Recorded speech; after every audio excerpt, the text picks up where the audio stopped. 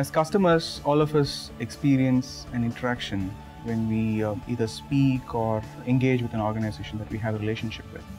And more often than not, we end up with an experience where we feel that the experience would have been much, much better, right?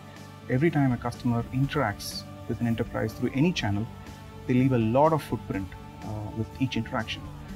And enterprises are having a very big problem in trying to understand how to gather that data, how to make sense out of that information, and how do they provide a much better experience to their customers. It uses one of the three following aspects to define and predict why a customer is interacting.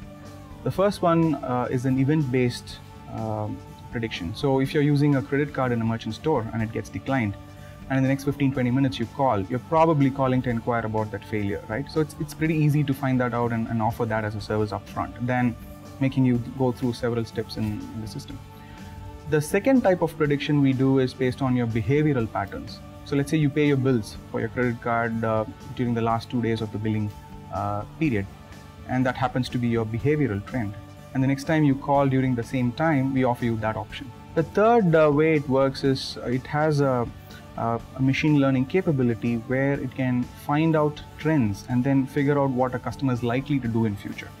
And you can have a set of metrics and rules that define how that particular workflow has to trigger. So let's say for an example, if a customer's effort in the last few interactions has been more than 60%, in a scale of 0 to 100%, right?